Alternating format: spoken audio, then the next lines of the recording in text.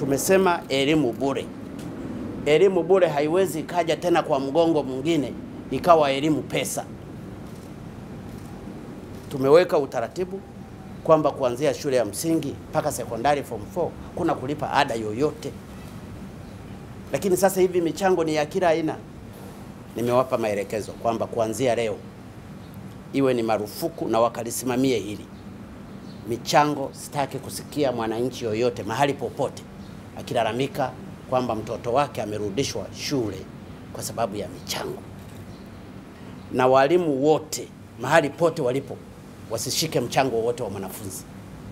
Uwe wa maabara, uwe wa madawati, uwe wa nani, wasishike mchango kutoka kwa mwanafunzi.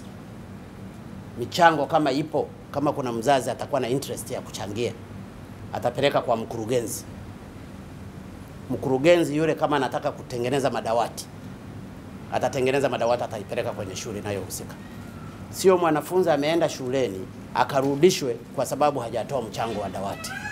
Kwa hiyo nimemweleza waziri na waziri mwenzake, kwa sababu ndio wanashughulikia elimu, wakalisimamie hili.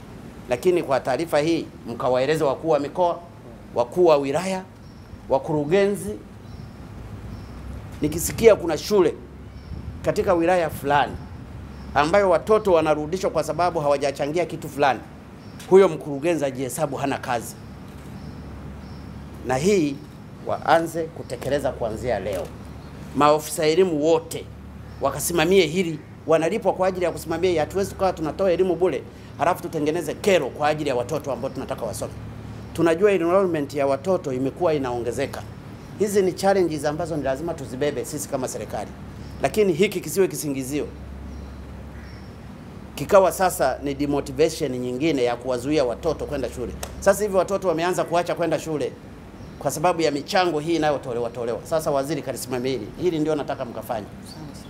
Watendaji tunatuma salamu, wahakikishe kwamba kwanza kama kuna wanafunzi wote ambao wamerudishwa, warudishe shuleni mara moja. Na kama kuna michango yote ambayo imechukuliwa kinyume na taratibu, wazazi warudishiwe fedha zao. Lakini michango inayotakiwa kama alivyoeleza Mheshimiwa Rais ni michango ya hiari. Wananchi wanahimizwa na wanakaribishwa kushiriki katika maendeleo kwa hiari yao wenyewe, kama ambavyo tunachangiana kwenye maharusi. Lakini isiwe ni kero kwamba shule zinakuwa na kiingilio. Bila kuwa na dawati ukanyagi shuleni, bila kuwa na mchango wa jengo ukanyagi shuleni. Hiyo vikwazo vya mtoto kupata elimu vimefutwa, na wizara yangu ndio inayosimamia sera ya elimu. Naomba tusiwe na watu wengine tofauti na wizara ambayo imepewa dhamana ya kusimamia elimu. Kila mtu anakuja anaweka utaratibu wake. Tuheshimu na kuzingatia miongozo inayotolewa na wizara ya elimu. Kuna taarifa ambazo tunafanyia kazi kwamba kuna baadhi ya walimu fedha zile wanazipeleka katika matumizi yasiyokusudia kuhakikisha yanajibu matatizo yao. Nimepata taarifa hivi sasa naifanyia kazi kutoka halmashauri ya Songea. Kuanzia leo hii tutaanza kufanya verification maeneo mbalimbali.